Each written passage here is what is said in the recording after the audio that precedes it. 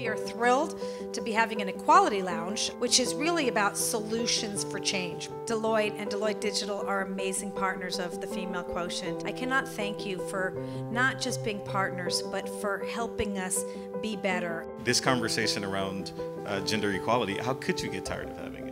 Our secret at Deloitte is really understanding the impact of diverse teams. If you solve with your like-minded friends, you solve at about 55%. If you bring in someone from the opposing group, you solve at like 70%. People believe that's because the outsider has come in. The counterintuitive truth is you bring your best game when you think somebody not like you is going to challenge you. If we are only able to collaborate, network, recommend, refer people who are just like us, then you're not going to create an environment where other people feel included. More of us need to not be so quick to assume that diversity is just something that you say and something that you feel, but that it's hard work, no pain, no gain.